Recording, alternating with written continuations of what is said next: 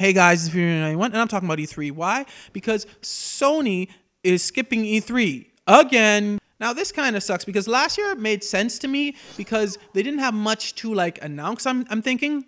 But this year doesn't make much sense. I mean, your PS5 is coming out. It would make sense for them to broadcast it basically everywhere.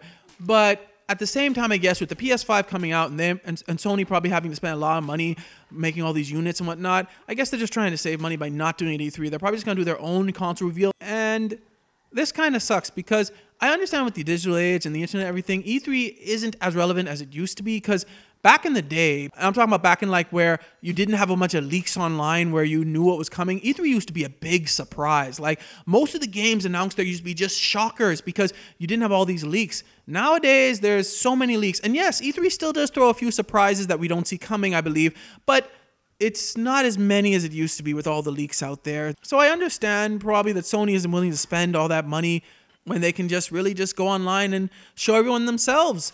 But at the same time, I really enjoy E3 because E3 is the one time a year where every game company basically, not just like Nintendo Direct is just Nintendo and State of Play is just Sony, but every game company basically comes out and shows their product.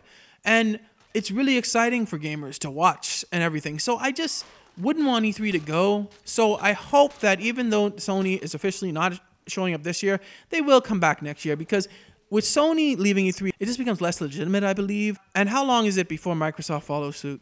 And once Microsoft is gone, I think E3's done. Because Nintendo basically only shows up to E3 for the digital. They do have a show floor, but they don't have a live press conference anymore. So I think once Microsoft goes, E3's done. And I don't want to see that happen. But what do you guys think about Sony skipping E3 again? And what do you guys think about E3 as a whole? And how long do you think it's going to last? Let me know in the comments below. Thanks for watching, like, subscribe. May God bless you all.